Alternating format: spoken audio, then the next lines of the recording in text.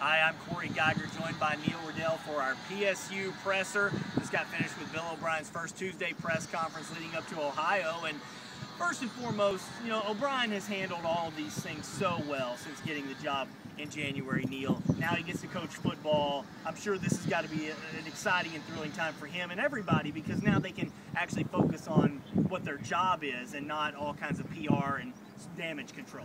Yeah, and I thought in most of the big picture questions about, the traditions and how the whole community needs lifted up, that he kept bringing it right back to football, and that their job is between the lines. So I think that's what he's sold to the team, and the focus and whatnot. And I'm impressed with his poise. If he's overly excited right now, it didn't really show today. But it's definitely, he was just trying to focus on football. Yeah, I'll agree with you. I think the biggest thing in sports, I strongly believe this, no matter what sport you play, control what you can control. Don't worry about all the rest of the things going on. Control being a football player, control coming out here, keeping your emotions under control. And I think that is one issue that we're going to need to look for Saturday, because obviously these kids on this Penn State football team have been through an enormous amount of adversity.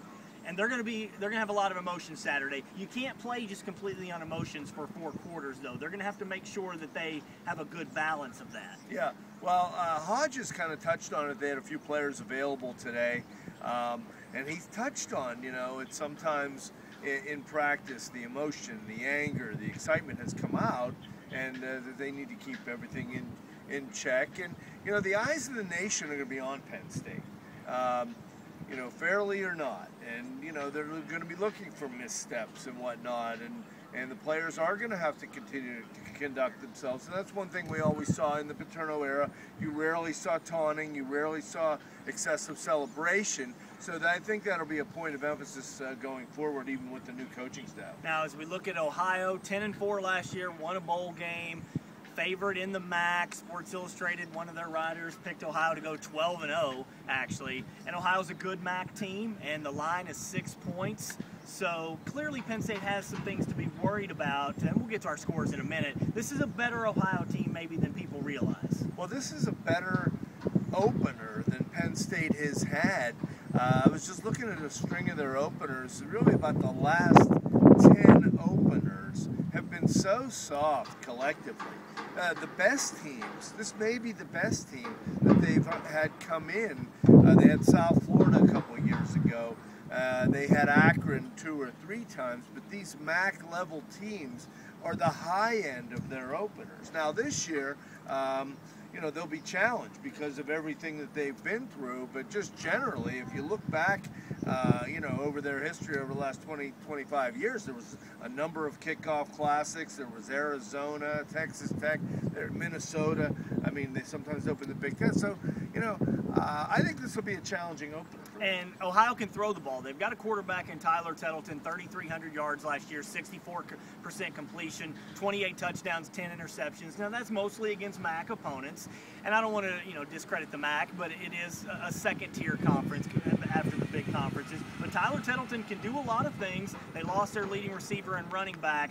But with a questionable secondary, an unproven secondary like Penn State has, it's going to be interesting to see right off the bat if they can stop a team that's going to come out here in the shotgun, primarily running a pistol offense, and is going to get rid of the ball quickly. Yeah, and that could, how quickly are Penn State going to, how much are they going to send people? You didn't see that in the past, excessive blitzing, the philosophy, and it obviously served Penn State well for many, many years, but for the most part, it was keep everything in front of you.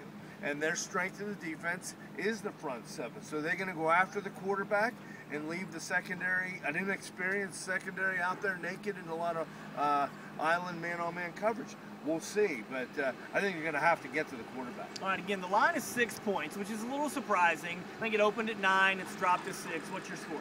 I picked 27-13, Penn State. I would think the game would be competitive into the second half.